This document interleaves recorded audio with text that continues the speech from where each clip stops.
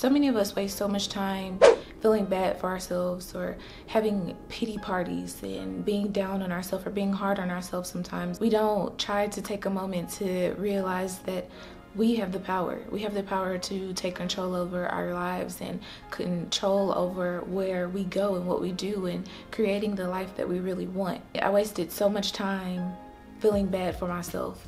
I would literally go to sleep feeling bad for myself, wake up in the morning feeling bad for myself, and I would just sit there in bed and just looking into space, wasting so much time just literally feeling bad for myself. I would just say all these negative things to myself. I would come up with all of these different scenarios and how what I wanted would never happen, and I just could not get out of that funk. For so long, I could not get out of that. I would literally just stare off into space.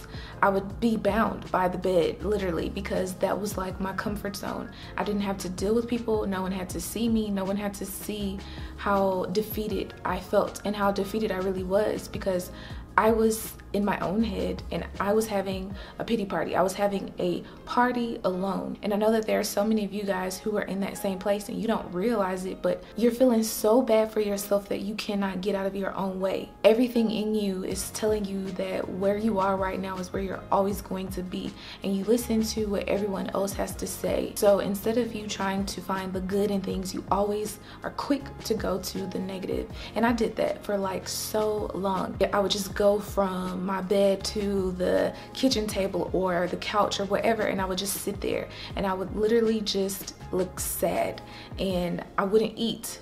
I wouldn't do anything. It was very, very draining just how I felt. And what I had to realize was that I was allowing everything around me to really affect me, but most importantly, I was allowing myself to affect me.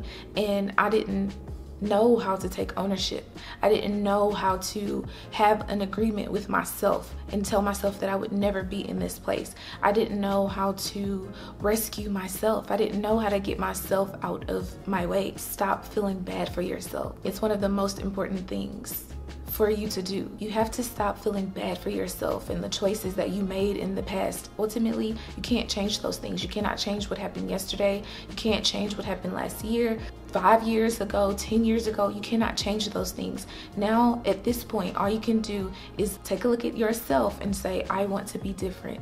I know that I'm standing in the way of my growth. I'm standing in the way of my progression. I'm standing in the way of my dreams. I'm standing in the way of a great relationship with my friends, with my family, with my significant other. I am putting so much on myself, and I'm just continuously doing the same things over and over again. I have to be the one to put a stop to this. And I had to come to that place. Obviously, you guys know that I quit nursing. I quit my career, what I went to school for, and I felt so bad for myself before coming to that decision. I literally felt bad. Like, I would sit there and wallow in my sorrows because I was just like, okay, I did all of this stuff and now I'm here and I'm unhappy, and where do I go from here? What do I do? I don't know. My life is over now. Like, this is it for me. I felt so bad. I just put myself down constantly over and over again, and I didn't want anyone to even see me. I didn't want to talk to anyone or anything because I just felt so bad for myself. I felt so bad that I made the decision to even begin that career knowing that it was not for me. And then now being where I was, I felt so bad. But then I just got so tired of feeling bad for myself. And I know for so many of you guys, you're in that place where you literally are feeling bad for yourself. You feel bad that you chose to date this person. You feel bad that you chose to spend money on this thing, that you're in this place, that you didn't move, that you didn't take this chance, that you went and started this career, that you chose this major, whatever the case may be. The thing is, when you learn to stop feeling bad for yourself and the choices that you've made and where you are, you will learn to make better choices moving forward. You will learn to just love yourself more moving forward and just being a better person moving forward. And even though you may not be where you ultimately want to be, you find gratitude regardless. You're able to just see so much more in yourself and the potential, and things really do begin to change for you. And I'm telling you this because that's what I had to do. I had to literally sit down, have a contract with myself, and write out the things that I felt about myself myself and where I was and how unhappy and the ways that I was making excuses for myself and how I was feeling bad for myself, I had to come sit down and sign a contract with myself. And it may sound kind of crazy, but I'm telling you, it really helped me.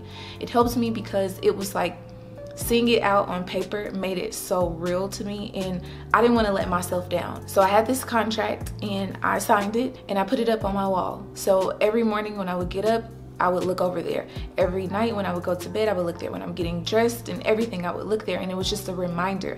And anytime I felt myself slipping, I would look back over at that contract and read it aloud to myself, knowing that I have this contract with myself, and I'm telling myself that I'm gonna get out of my own way. I'm gonna stop feeling bad for myself.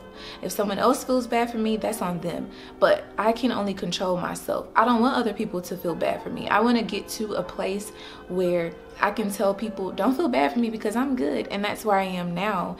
And I really want to help you guys get there too. I am not anywhere near where I really want to be or where I feel I should be, but I'm so much farther along the way than I ever was. And that only came about when I began to take ownership and hold myself accountable. I didn't expect other people to hold myself accountable. Like, there's no way that I can have someone else hold me accountable if I can't first hold myself accountable, or I can't hold someone else accountable if I can't do the thing for myself first. So I wanted to share that with you guys, and I also have that contract that I made with myself down in the description box so that you can download it. It's free. It's just something that you can have. It's just a piece of paper, just something between you and yourself, just saying that you are declaring that you're gonna get out of your own way. You're not gonna make excuses for yourself anymore. You're gonna stop feeling bad for yourself. Today, or whatever day that you decide to do this, that is your first step in the right direction. That is the first step to you choosing yourself and not making excuses for yourself and letting all of that stuff go. I did it. It really has helped me, and I continuously do things like that so that I can just be a better person overall. That's the thing that I will always say. The goal is not perfection. The goal is growth, to grow each and every day. So make sure that you go down into the description box and download that and print it out and sign it. Make sure that you hold yourself accountable, and if you would like, snap me. Let me know that you did it so that I can see it. We can talk about it, Instagram, whatever way, so that I know, or email me, anything, so I know that you did it and you are really moving forward with your life. So I really hope that this helped you guys, and I really want to see you guys win. So make sure that you always do things that matter, and also keep it random, and I'll catch you guys in the next video. Peace.